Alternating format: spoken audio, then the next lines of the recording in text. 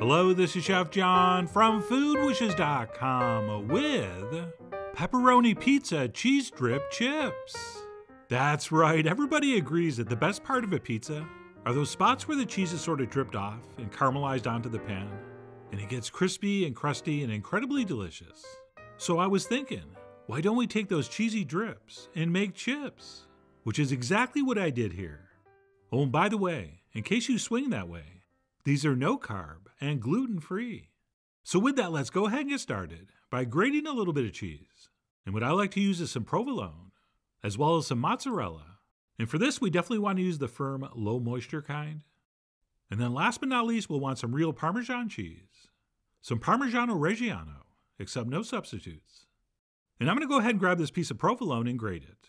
And normally I would edit a scene like this, or not even show you the grating. But it's come to my attention that some of you are still buying pre-grated cheese, which is crazy.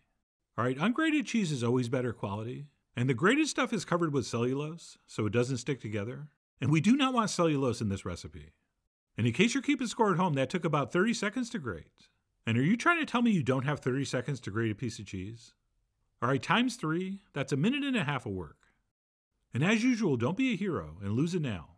You're allowed to eat that last little piece. So we are definitely going to grate that cheese ourselves. And of course, for the Parmesan, we'll use the small side.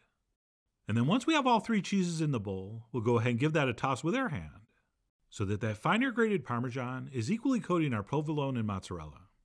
So we will give that a quick but thoughtful toss, at which point it's ready to pan up. And we definitely want to line the pan with something. And for me, the best option is definitely a piece of parchment paper, which is very cheap and very effective. And they sell it right next to the foil and plastic wrap. But if you don't have that or can't get it, one of these silicone baking mats will also work. But I don't think quite as well as the parchment. And then what we'll do is take our 3 cheese blend, and we will place down 1 tablespoon or so into some sort of semi-neat circular pile. Although don't stress too much, because as the cheese melts, it will sort of naturally form a circle, or something close to it. And if you want to do a little bit of fine-tuning as you go, feel free. All right, if you think you place a little too much down, just take a pinch and add it to one that doesn't look as big. That is just you cooking. And as we spoon this stuff out of the bowl, I kind of like to dig down to the bottom, since the Parmesan tends to settle, and we don't want the last few we scoop to be all Parmesan. So try to keep those cheeses nicely mixed as you do this. And for one of these standard half-sheet pans, I think 12 is the perfect size. And then what we'll do once our pan's been cheesed is spoon over a little bit of pizza sauce. All right, maybe like a half a teaspoon to a teaspoon. And by the way, I should mention before we top this with pepperoni, any and all other pizza toppings will work. So if you want to do a sausage and pepper version, or an anchovy and mushroom, or whatever, go for it. I mean, you guys are, after all, the Washington Commanders of your flavor enhancers.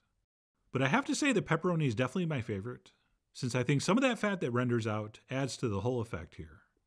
Speaking of which, adding a slice of pepperoni to the top is our last step.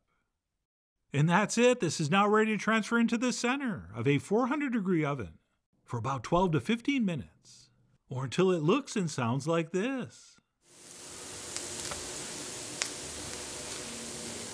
Man, does that look inviting. And I've had no beer yet, and I'm not even hungry. But still, I want to tear right in. But unfortunately, we can't. Right? These are not going to be chip-like until they're cool. Right? When these are still hot, they're flexible. And you could still eat them, and it would be very delicious. And it would taste exactly like that stuff that drips off a pizza. But if you want these to firm up into a chip that have crispy edges, we must let them cool all the way down to room temp. And it was not easy, but I did. And that's it. These are now ready to bite into. And when you do, what you'll experience is basically 2 textures. Right, the center is going to be kind of crusty and chewy, but those lacy outside edges are going to have a nice little crispiness to them, and I find that combination absolutely irresistible. Not to mention, it tastes like we're eating a pepperoni pizza. And because of all those little bubbles in the cheese, I love how you can see the light through it, which I'm not sure how well you can see that here. Here, let me go ahead and hold one up against the window so you can see what I'm talking about. Oh yeah, check it out. But anyway, we'll go ahead and plate those up, and we will set those out at our party. And then we'll just stand back while our guests enjoy them, after which they will call us things like genius and brilliant. And they will say things like, why didn't I think of this? And it will be right about then when you'll have to decide whether to give me credit or just take all the glory for yourself. And I'm fine no matter which way you decide to go.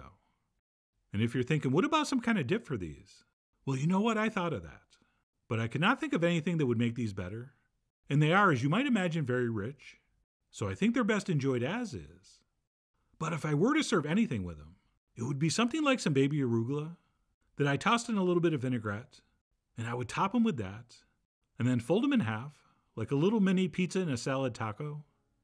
Oh yes, that was very, very tasty.